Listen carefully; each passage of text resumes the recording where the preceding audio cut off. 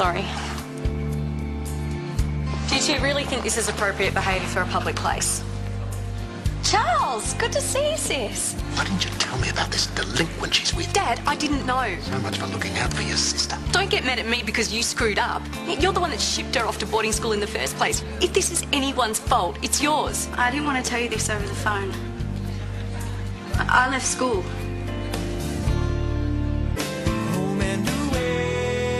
I'm sorry, but you can't just announce you're not going back to school. I mean, what planet are you living on? Regardless, you're 15 years old and you will finish your HSC. That's non-negotiable. Well, not at that school, I won't be. You've been expelled. What? I told you should have called them first. Look, chill out, okay? I haven't been expelled. Exactly. It's just someone dubbed me in for going out with Pat, that's all. That's all. Why am I hearing about this now? Well, the school did try and contact you. Only I didn't let them know that you were living here. Anyway, they've made allowances because of Mum dying. So they're not formally expelling me, but I'm not allowed back. I don't believe this. How can you sit there and talk about this so calmly? Well, because I wasn't happy there, Dad. I mean, Pat was the only one worth staying for. And I lost my job, so... because of the incident. I don't know if I want to know the answer to this, but what exactly was the incident? It was just a kiss. Don't freak out. Anyway, we only got a warning the first time. The first time? Yeah, well, we were supposed to end it. But then this girl spotted us together again and dobbed. And it was only a hug. I mean, big deal. Anyway, that's why I had to leave. I might let you guys just chat for a bit and catch up. Why are you doing this to me? Is this some sort of punishment? Dad, she just said she wasn't happy there. See, this is what you get when you neglect your teenage daughter. You could have seen this coming if you weren't so busy running around with Morag. Hey, don't blame it all on him. I know I've made mistakes, but we've been over that ground enough. Perhaps it's time we started looking for some positives here. Good idea, Dad. In fact, this might be the ideal time to start over again as a family. Yeah, and what about him? Is he part of the family now too?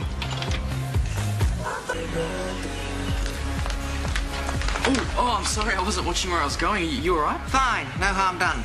I wouldn't go in there if I was you. And you are? Oh, I'm Pat. I'm Ruby's boyfriend. Are you? I'm Morag. You're Roscoe's new lady. It's great to meet you. Oh, it's nice to meet you, too. Hi, I'm Ruby. You must be Morag, right? Yes. Oh, it's so lovely to meet you. Dad has just said such wonderful things about you. Has he? It's nice to meet you, too, Ruby. I'm so over this. She's turning into a delinquent. Oh, she seems like a very warm-hearted, down-to-earth girl to me. Lot friendlier than her sister. She's friendly, all right. Did you get to talk to young Pat? Yeah, briefly, yeah. Then you can see where I'm coming from. He's not exactly the sharpest tool in the shed, is he? Well, he's a bit rough around the edges, but there's nothing lacking in his intelligence. He's very open. I liked him. He's the maintenance man at a private girls' school who's abused his position to seduce my daughter. Oh, Morag. Ross. He's 17. She's 15. They are teenagers. I don't see anyone taking advantage of anyone here. Perhaps I'm being a bit unreasonable, but I'm worried she's being led up the wrong path. Where's Roman? Oh, good evening, Nicole. He's down at the diner, shifting furniture, I believe. Still? Well, could be worse. I mean, she could be shallow, ill-tempered, and headstrong. There's nothing shallow about Ruby, that's for sure. She's a wonderful girl. That's why it breaks my heart seeing her change like this.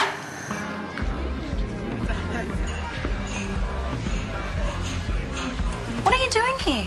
Why weren't you at dinner at Morag's place? She went to a lot of trouble. Did she? And did you give her another big hug to say thank you? Look, the hug was just to catch her off guard. It was all for show. You think I showed you up, is that it? The old good daughter, bad daughter trick? Rubes, you're as angry as I was that Dad moved on so quickly. Yeah, and then I spent some time with him and realised that he's happy. Really happy. Isn't that what's important? Come on, Charles, you said you were going to give Morag a fair go. I know I did, and I want to, but... When are you going to stop being so angry with Dad? I've tried, but I can't help it.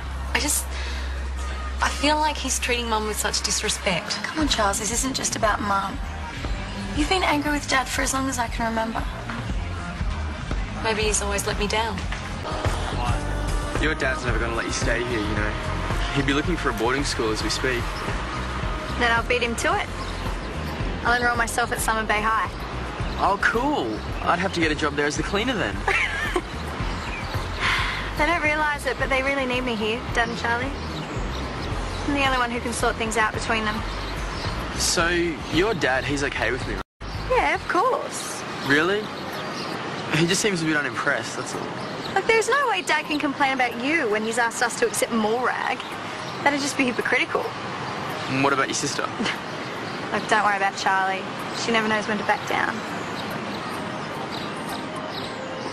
And then there's me, who just can't get enough of you.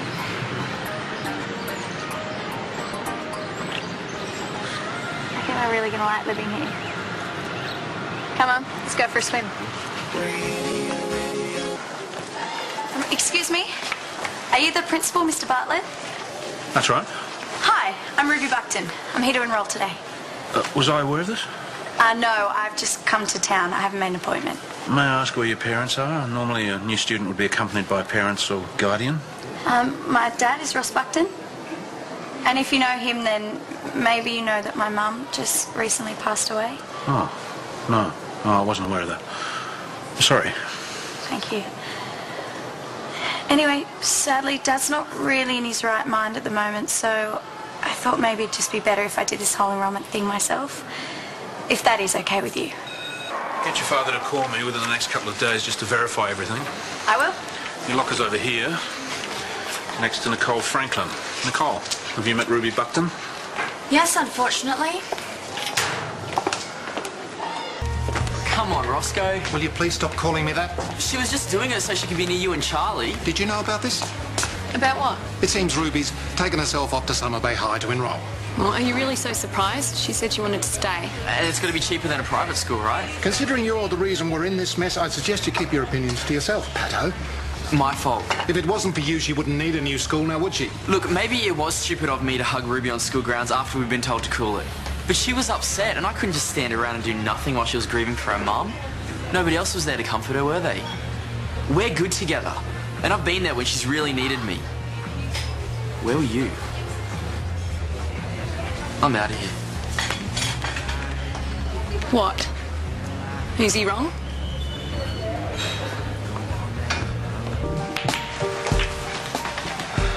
He had no right to speak to you that way. Yeah, well, I said my piece too. Your shot. Are you angry with me? No, but a part of me still wonders if you just brought me here to tick off your dad. No way. All right. Just had to double check.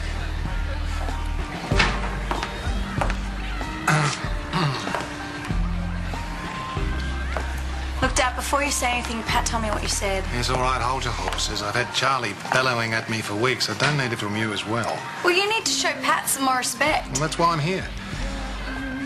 I want to apologise for what I said. I was very much out of line.